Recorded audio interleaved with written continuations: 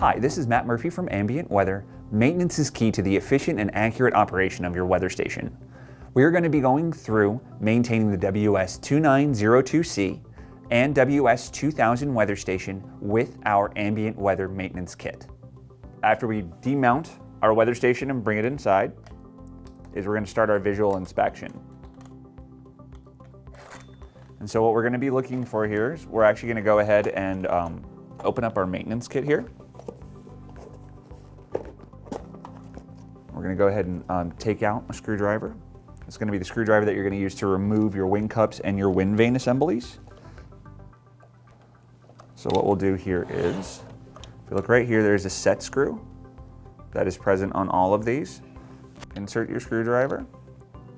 These should not be overly tight. Now remove. Go ahead and set that to the side. We're going to do the same thing with our wind vane assembly. Move that. Now what we can do is we're going to go ahead and we're going to inspect the shafts of where those attach to make sure that there's nothing that's cracked, ensure there's no corrosion, make sure that they spin freely. Now what we do want to note is that on the wind vane assembly there is one flat side. This is keyed specifically to hold the wind vane and not the wind cup. So what we're also going to proceed to do is we're going to go ahead and remove our rain cup. Once again, do a visual inspection, make sure that there's nothing that's degraded, brittle, or debris or clogged.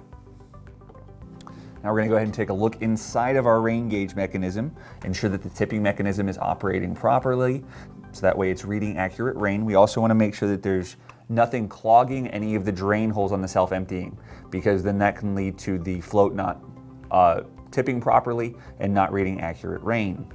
Now we're going to go ahead and flip our device over. We're going to go ahead and inspect our thermohydro assembly. This is going to be your solar radiation shield. You want to make sure that there's no cracking on it, it's not brittle, that there's nothing that could possibly allow it not to function properly and that can actually throw off your temperature readings. Now what we're also going to do is we're going to take a look at our solar panel here. And now what we're going to be looking for is any type of bleaching out or any type of condensation that may appear on here. This is a sealed unit, so there should not be any condensation on the inside of the solar panel. We're also going to go ahead and inspect, this is going to be our UV and light sensor here. Inspect that as well, make sure that it's functioning properly, and also ensure that it is clear, so that way it is actually getting solid sunlight. Now what we're actually going to go ahead and do is we're going to go ahead and flip over our device. We're going to take our fingers here, we're going to go ahead and pull that towards ourselves. We're going to go ahead and remove our batteries. We're going to perform a visual inspection of the battery compartment. Make sure that there's no corrosion on any of the contacts where the batteries go. Ensure that, that the plastic housing, that there's no cracks or anything like that that could allow weather to get in. And we're actually going to start performing the maintenance now that we've completed our visual inspection of the actual outdoor array. So what we'll do is we're going to go ahead and we'll take out one of our swabs here.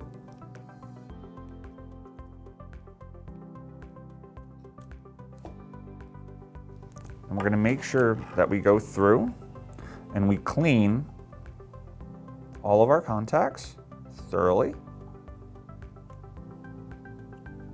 So that way we're preventing any kind of corrosion from building up and also removing any dirt that could prevent a good connection with the actual battery.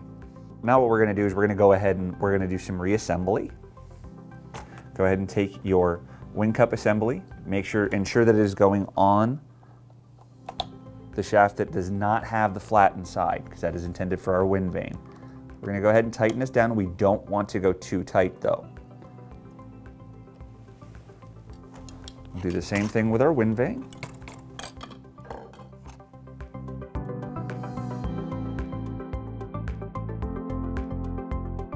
Okay, so now what we're going to go ahead and do, we're going to take our replacement batteries that come in our maintenance kit, and we're going to go ahead and replace those.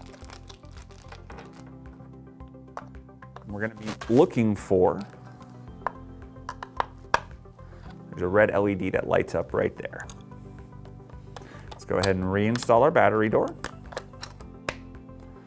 And now we'll go ahead and flip over our device and reinstall our rain cup.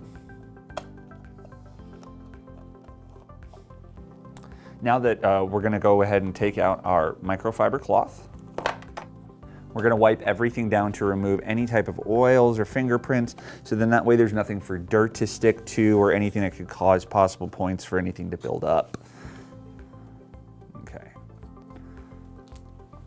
So now that we've wiped everything down, go ahead and flip it back over. We're gonna look at our mounting hardware. We're gonna make sure that there's no corrosion or anything like that on it. If there are nuts that do become corroded to the point that they need to be replaced, please use the replacement nuts that come in the maintenance kit to perform that.